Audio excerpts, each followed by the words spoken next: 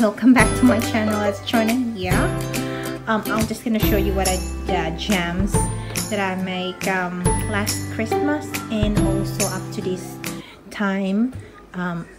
It's made today. No, it's just till the end of April, and this is the last batch that I make for the peach jam. I actually given some of it to neighbors and to our close friends, and this is the first batch that I make on the jams. Yeah, and this is the second batch. This is a bit lighter color because I only put less sugar in this one, and this one as I put the proper right sugar amount. And I still got the blackberry jam, which is a year ago, and it's still okay. And I got boysenberries from last Christmas, roughly, yeah, last Christmas. This is the only one I have left. They're really nice.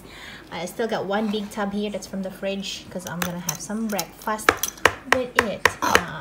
How did it around? Yes, they're actually very nice, very yummy. And they're toast, it's very yummy. And the plum jam, What's next? I get last Christmas too.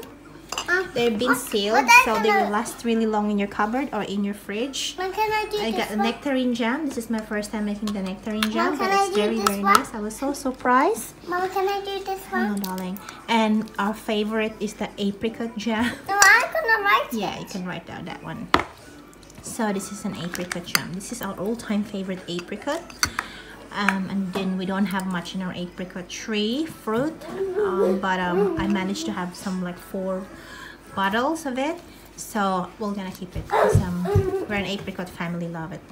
And I still have peach and plum. So yeah, so most of it will go to the Philippines. Mom and brother will gonna take them to the Philippines, so that's heps. Some of them I'm gonna give some to friends, and some of them will be in my cupboard waiting for the next harvest season to make another jam. Thank you for watching, guys. Let's go right through. First you have a picture. Come on, you can try it. Try it. How is it? Good. Very yummy? Yum. I love it. Can I have a bite? I'll have a bite first. That's very nice. That's a boysenberry jam, and it's a winner. It's very nice. Not so sweet, not so sour. Combination of sweet and sour. So yummy.